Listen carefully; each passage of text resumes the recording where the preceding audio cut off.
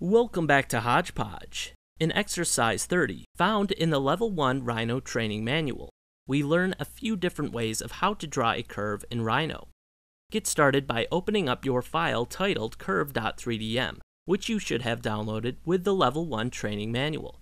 Starting with the line drawn above, we will smooth out the corners of this polyline by going to the top menu and selecting Curve, Freeform, Control Points. The best way to learn how to manipulate your curve would be to just go for it. Start experimenting with your point placement. You will get better with practice. Try to duplicate the sample given in this training manual.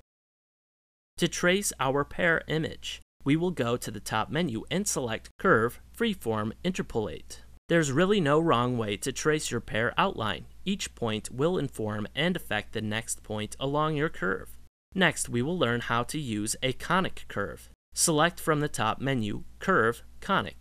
Then select points 1, 2, and 3 in that order to define the start and end of your curve, and thirdly, the apex.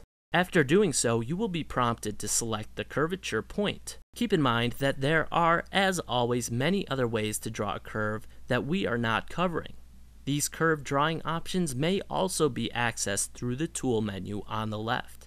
You may convert these profiles into 3D shapes by going to the top menu and selecting Surface Revolve. Click to define the two endpoints of your axes and then click Full Circle to revolve.